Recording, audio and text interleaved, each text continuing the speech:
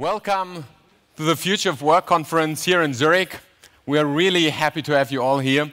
When we first heard about the basic income referendum, which will take place in 32 days here in Switzerland, we were excited about the questions it puts on the table of discussion. What is the future of work? What is work? What is the future of social security? This debate is not merely Swiss, but international debate. We really have to conduct in the coming years. So, as often, Switzerland goes ahead. And this is why we invited all of you here to be here with us today to discuss future of work, basic income, and much more. And we, the NEOPOLIS.network, are very happy to having found such a good cooperation partner like the Gottlieb Duttweiler Institute, who helped a lot during the preparations and provide us with this gorgeous venue. And we are very thankful for all the other partners, which you can see here. And now I hand over to the moderator of the day, Dorian Warren. He's a fellow at Roosevelt Institute in the US, and he has got his own television show at MSNBC. Dorian Warren. But wait. Who are you? Good question, yeah. I'm Armin. I'm Boris. And my name is Benjamin. Okay, have a great day.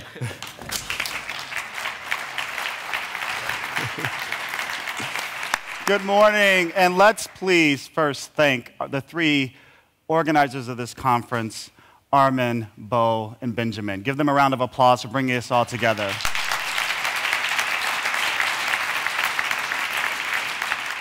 We would not all be here today except for one other very special person who I'm very honored to introduce.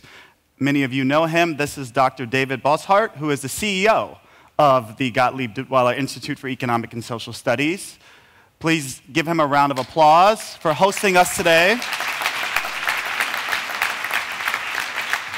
Dr.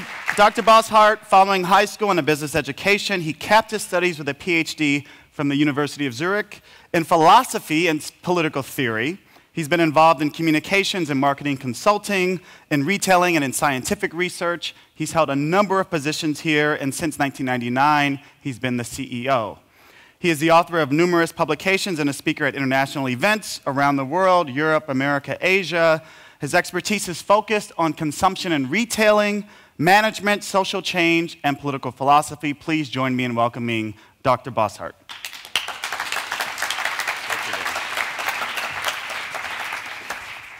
Thank you, Darren. Ladies and gentlemen, it's a great pleasure to be here among you. As the first speaker, it's always an open page, so you can say whatever you want, which is great. Let me say just how thankful I am that it was possible to just put up this conference within a few weeks. So we were tremendously under pressure, so expect a very special conference. When you look at the mixture of people here, it's unbelievable. Normally when you have regular conferences, it's always the like-minded people who are together. When you look at the participants list, you find very different people, which is good, I'm not talking so much about Switzerland, but rather about our studies we do on digitization, the future of work. I think Professor Frey is then in depth going to talk about what's going on in Switzerland with direct democracy and what are the advantages of this system. Let me start with just a brief overview of what are the official narratives when we look at media, when we discuss the future of work. Basically, we are being told that automation is going on. It is like linear extrapolation. Robots and artificial intelligence may take over and make more than 50% of our jobs over the next 20 years. We are going towards the gig economy, no longer along the traditional welfare state with employment structures. Jobs on demand are becoming the new normal. Full employment is for less. We will just have a core management team with staff complementing the teams. Large bureaucracies anywhere in governments, in large corporations are fading away as unaffordable and inefficient. Most employees are starting to work like Uber drivers, as contractors and suppliers. And when you look at the relationship, it's really amazing, of course, when you have a company like Uber, just to give you a hint of the relation, 160,000 drivers, but only 2,000 fully employed. Or when you look at the fantastic idea like WhatsApp, you have right now 1 billion users. In addition to that, you have 1 billion group users, which is even more interesting. It's operated in 53 languages, but you only use 57 engineers to operate the whole machine. So you see the progress we make in terms of automation. So liquid work, the unbundling of jobs is coming, traditional corporate structures and leadership models will collapse. Well, but is it true? When you look at history, we always had these questions in the industrial age, and we always could cope with change. So when we are moving now from a world that is linear, 1, 2, 3, 4, and at step 30, you're at the figure 30, to a world that is exponential, 1, 2, 4, 8, and at step 30, you're at a billion, you see that we are living in a completely different world. But it's dangerous just to extrapolate that humans are now the biggest enemy of the robots and artificial intelligence. So it might turn out true, of course, that the team, the management team, looks like that. But where is the problem? Man and machine can also become complementary. Man also learn step by step. So when you look at media, when you look at what's going on, a Hollywood film director recently told me, James Lima, that we have deeply ingrained pictures of Hollywood movies, of Star Treks, of science fiction movies, and of all these culturally now ingrained patterns of man versus machine. So this is just the old saying, on one side you have the machines, and on the other side you have the man. But is it true? We can also learn together. These are our friends, not our enemies. So when you look to a very famous novel, The Fear Index by Robert Harris, in theory, it might happen that the company of the future has no staff, the company of the future has no manager, the company of the future is a digital entity, the company of the future is already alive. But this is linear thinking, extrapolation. We are step by step learning, and the complementarity and the skills, I think, are important. Let me briefly show you in a nutshell what is the biggest difference moving from an industrialized world to a much more digitized world. I just tried to put in a nutshell all and compile all the findings we did with a lot of studies about the digitization at our institute. In a nutshell, we can say basically digitization, artificial intelligence means we can do more and more with less and less, like magically. So the old industrial world is now in tension, in a tremendous struggle with the digital world, and this will certainly last for the next 10, 20, 30 years. The old industrial world was based on the idea of scarcity. We don't have enough capital. We don't have enough human resources. But when you look at the digital world, I mentioned WhatsApp, it is abundance. So the thing is, the old world was based on money as the key currency. But the currencies we are developing right now, it's data derived from people, from machines, it's data that comes from things. So it opens a whole new world. We cannot really deal with it right now. But for me, the most fascinating thing is, when you look at the industrial world, the economies of scales, it was always clear, on one side, you have either very expensive products or expensive products and cheap products. And with economies of scales, things became cheaper and cheaper and cheaper. But when you look at what is now regular, what is now the new normal for the young generation, it's no longer expensive versus cheap. It's cheap versus free. WhatsApp is basically for free. You pay with your data, of course. But basically, people take it for granted. You have GPS, you have pictures you can send, you have music you can consume. It is there for free. Look at the music industry. Never ever has been so much music consumed like these days. But when you look at sales, it goes down and down and down. This is the reality. So what do we measure when we measure the wealth of the digital economy? The old world was hardware-driven. All had needed to be physically printed. Now the question is, how is it networked as a service? You don't need to print many things anymore. It's software-driven. We are moving away from the old producer logic, where you create large departments, where you create a lot of internal conflicts, hierarchies and everything. If this work continues, you see that this producer logic is prone to more and more conflicts, massive cost overruns, mounting delays, failed launches, collateral damage, whereas the consumer logic is now gaining momentum, and basically we have to address whatever we do to the consumer logic.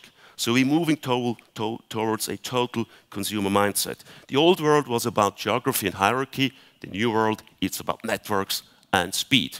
So it is real time. You expect more and more. We measured that. For example, you're standing in line, you're no longer allowed waiting time. It must be immediate. So this is not an accident right now that we see the battle in the delivery systems. It must be faster because you expect it now. And this is not going to change. This is even going to accelerate. So to put it in a nutshell, you can say the old world was basically governed by two strong metaphors, the tanker and the silo, whereas the new one, so it's a little bit scary. It's drones and it's cruise missiles. But I think we as human beings, what we have available in terms of, when you look at the applications, what we have in terms of entertainment, in terms of learning power, it is absolutely astonishing, but we do not yet really leverage it because we have the wrong measures. When you look at GDP, it doesn't take into consideration what's positively going on. So we not fully understand how we are moving towards the digital world, but it is good when we discuss even the most crazy idea in order to understand where we are going to. The biggest mistake, I think, is when we argue that artificial intelligence is creating a new human. This is the picture we have from the movie industry. But when you look back, we have been 100,000 generations, hunter and gatherers. We have been 500 generations within the agriculture world. We have been 10 generations in the industrial world and not yet one generation in the digital world. So we're not creating a new human being. What technology does, it is amplifying the human strength and the human weaknesses. So if we leverage our strength in collaborative skills, in cognitive skills, we win. If we go, and of course you can make many silly things, if we go to our weaknesses, then I think we are all lost. Let me just put a few intriguing questions to complement what I just said. It is not yet sure when we measure traditional GDP, where is growth going to? Because most of the digital development might bring even more deflationary tendencies. So it is not an accident that we have all over the Western world now the issue of secular stagnation. I will not go into that, but you know that, I guess. Of course, the welfare state needs redefinition. Well, it is too bureaucratic. It has systems that are no longer affordable. When you look at US, when you look at the European community, debt levels are rising faster on average than GDP. So it is not a sustainable model to think in old industrial terms. Hans Werner Sinn, the most prominent German economist, said, we are now living in Europe of 28 in a debt union. We are just basically accumulating more debt. Professor Gordon, who wrote a great book about the rise and the fall of US productivity and US growth, he spoke here years before he became famous, which is also a good indicator of how far we are, how many years we are ahead of what's going on. And he talks about the headwinds in the US. He's more positive about Europe than the US. He says it's the education system, very important. He talked about climate change, which affects Switzerland not as much, for example, as the US. When you look at all the issues that are going on with hurricanes and drought and all these issues, and inequality. So all these issues are not hitting Switzerland like they're going to hit the United States. My biggest fear is that we are going back, and also just to say, basic income might be good in a very well-defined context, under very specific circumstances. We don't know where Switzerland will stand 10 years from now, but right now I think it's too early. For me, the fear is that we are going back to old redistribution models deriving from old macroeconomic thinking. And when you talk to conservatives, they are happy to slash the welfare state. When you talk to liberals and left-wing people, of course, they are happy to increase even debt and to increase the share of the state and the government in our economies. This is not the issue. I think really we have to focus on how we're going to measure the welfare and the wealth of people. I mentioned WhatsApp. It doesn't appear in any statistics. Or take another example, fantastic website, platform, Udacity, where you can learn and get courses and be trained. A learning platform that gives you half of your money back, half of your fee back when you do not finish the course. It's very interesting because people these days, they quickly quit, they do not finish a course. So if you are willing, have the willpower to finish the course, you are giving back half of the money. I think that's clever. And when you finish the course and do not find a job after a certain lapse of time, you are being paid back the whole amount of your fee. I think these are interesting models. Do they in total add to GDP? It's not yet clear at all. I think the biggest challenge lies not in the well-defined economies in Asia and in Europe. For me, the biggest challenge will happen in the emerging economies, where we might have leapfrogging when you look at 3D printing, when you look at the skills, when you look at the paths we went through from property rights change in the agriculture, then we have modest and decent manufacturing bases, then high-end consumer electronics, then we opened the financial markets. When you look at other countries, then let's say China, South Korea, who are those who still can go through these paths? So leapfrogging might mean what Danny Roddick called premature disindustrialization. This might be the real challenge because the global GDP is all calculated about the continuously increasing number of middle-class people. But is it happening? We don't know yet. We went through all the phases here in Switzerland. We have a well-established education system. But will it prevail? We don't know. Will it still be this pattern? So where do we start to create reliable work? To be very brief on that, for me it is clear. It boils down to the question, what is the human being? What is your conviction about? How can we learn? We know we are quite inert. We are cognitive misers. We tend to be lazy. But the point is, what is the political culture? And I think that when we listen to Professor Frey, political culture, the system of apprenticeship, the dual learning system is sort of a cornerstone that is also able to create a prosperous future for the many and for a whole country. As I said, emotionally we are still hunter and gatherers with medieval institutions, an industrial mindset that is completely dependent on growth, traditional GDP. We are now living all with godlike devices, and it increases people's expectations everywhere. What basically the iPhone did to all of us, everybody on planet Earth has now higher expectations. When you look at the younger generation, they have very high expectations about jobs, about their lives. When I look at my generation, it was quite a step-by-step approach, completely different. This is the digital world that immediately increases expectations of people. We must understand that we are not basically consumers, we are basically doers. When you look back, hunter and gatherers, we derive happiness from hunting, we derive happiness from gaming, we derive happiness from rivalry with peers in a competitive environment. We are doers, we are not lazy. When someone says he's retired these days, I think it's a dangerous notion. What will we do in the future? I think it will be how we complement the machine and how we work together. Let me finish with a few notes about where is work going to and what are the most important issues. A great book from Larry McCluskey, University of Chicago, says that the quality of work is going to change. It's more about conversation quality and the mind design. Who has influencing and persuasive power? I think that's brutally true. Who can influence others is the most important, because it's the mind. It's the battle about what ideas do you have, what ideas of what expectations do you have. So the work we do will be more about decisions and persuading others to agree, change minds, and less about the implementation of anything physical. Of course, you might also argue, and I 100% agree, we will see more propaganda. Look at China. Look at Turkey, look even at the Western world, Russia. The propaganda is becoming an instrument to influence people more and more. What do we need? First of all, I think we need different skills and not just money. So it is the battle of the mind of people.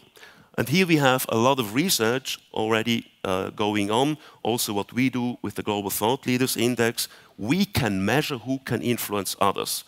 It is much more about collective intelligence, how we bring together people that solve, the right people together that solve problems, and not just individually organized intelligence. So collective intelligence means how is a certain community prepared to share ideas, to develop their knowledge, and to develop their insights. I think this again is the great advantage of Switzerland with our dual apprenticeship system, with the education system. We have high control in a small country, social control. We know about what really is the problem of people. We don't have these large bureaucracies that are abstract and not really taking control of people. We also have in Switzerland the healthiest retired population on earth. We found out in other studies, if you kick them, if you nudge them, they are happy to volunteer, they are happy to contribute, which is a tremendous potential. So it is about the community, and it is about sharing insights, and it is about sharing intelligence. As our machines are becoming more intelligent, we also have to improve our insight. So without basic understanding of the digital economy, our economy might not thrive. And again, we already have a lot of studies about that. We know who can influence others. We do, together with the Begrüssung Institute and the World Post on an annual basis, the Global Thought Leaders Index. We can now measure exactly who has influencing power over others. So we can see who are the thought leaders. And I think if we can capitalize that, we are fast. Because when we see who are the thought leaders in new social policy making, you can create a network and immediately influence others. We now cover the languages like English, Spanish, Mandarin, German, and this year we will also include the Arab world. So we will understand who are the thought leaders there. Last page, prevailing questions, approaches for the next decade. First of all, what do we measure? What do we take into consideration? All the GDP measurements are not appropriate to measure our coming wealth and our coming income situation appropriately. We must focus first on who is connected to whom, because when you are connected to the right people, you are fast, you can change fast. We can measure that all. Skills predict skills. I think that's important. When you have already a fully developed skill basis, you can develop skills, and it's easy to predict, for example, in the Western world, also in Asia, who are going to be the nations that are doing a good job and who not. Let me be a little bit provocative. The biggest danger I see globally is not the machines, it's stupidity. This is the biggest danger. The great US-American philosopher Hubert Dreyfus said many decades ago regarding intelligent machines, artificial intelligence, he said, no, the biggest danger is not super intelligent machines. The biggest danger is sub-intelligent men. This is the point where we have to work on. And when you look globally, education of people, giving them access to job, giving them self-esteem, giving them recognition among peers is the most important. Money is good for the hygienic reason, but just distributing money won't help in most of the cases, as far as I know. So globally, when we look, the threats is coming from a very young, a very male, never ever the female is never the problem, it's always the male. The male, the young, the uneducated, the jobless, and the stupid. They are going to ISIS, they are going to be extremists. So the real power is give the young generation access to something that is really good and that helps them to understand that they are valuable to society. This is my short introduction. I hope this lays a little bit the ground to further discussions. I'm happy now to pass on to the moderator again. Thanks. Thanks very much for coming.